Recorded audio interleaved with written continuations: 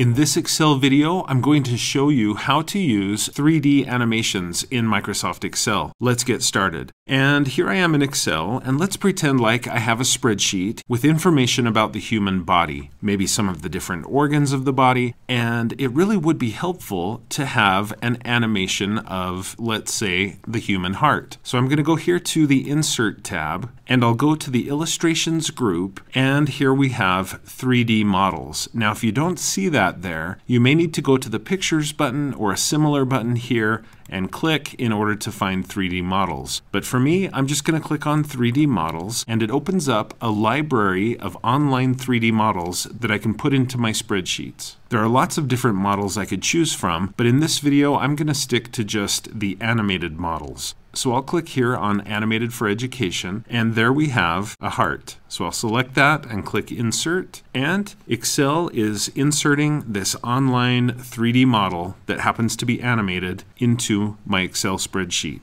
Now that it's in the spreadsheet, I can use one of the handles to click and drag to make the heart bigger. And because this is a 3D model, I can click and drag on this button here to show different angles, different parts, different views of this heart. So imagine how powerful this could be while you or your students or whoever the user of this spreadsheet is looking at data related to the human heart in this case. They can use this 3D animation that I've inserted to get a visual of what the data may be referring to. Let's look briefly at some of the other models that are there. So again, Insert 3D Models. I'm going to go back to Animated for Education, and let's select a couple others. How about the planet Earth, and the water cycle, and this astronaut, and maybe these two as well. So I'll click Insert, and this may take some time because I'm inserting like 5 different 3D models all at once into my spreadsheet. Excel has finished inserting those 3D models, and I can now click away from them, and one by one I'm going to click and drag to separate these models from each other so that you can see them better.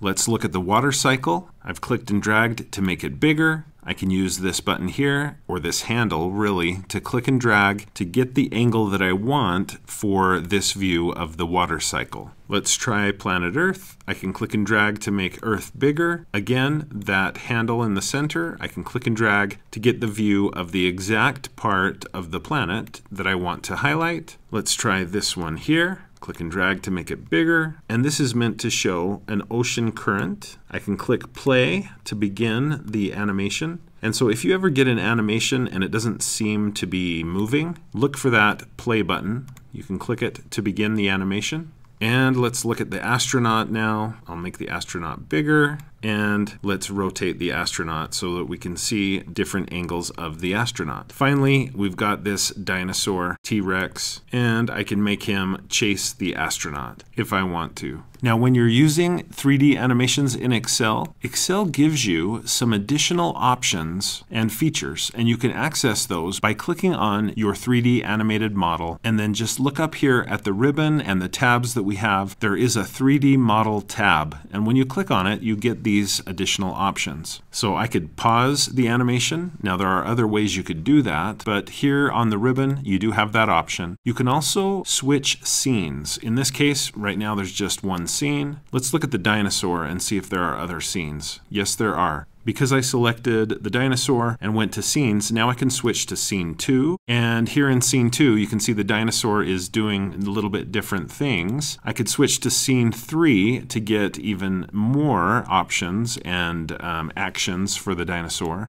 We've got scene 4, and we also have scene 5. So definitely check out those different scenes that you can choose from. In addition to the pause and scenes, we also can reset the 3D model. If you click that, it'll take it back to the state it was in when you first imported it into your spreadsheet. Look at the other options we have here. There are some 3D model views that are preset. So I can click here to make the T-Rex look directly at me, basically. I can click here to make the dinosaur look to the right. I can have top view, rear view, side view, just lots of different options for viewing this 3D model. In addition to those view options, we also have some accessibility options. You can click here on Alt Text, and you can change the alt text if you want to make it more accessible for people. But one other useful thing about the alt text is it tells you what it is you're looking at. So if I use this model and I'm not exactly sure what this is, I can just select it and look at the alt text. It's flowing ocean current.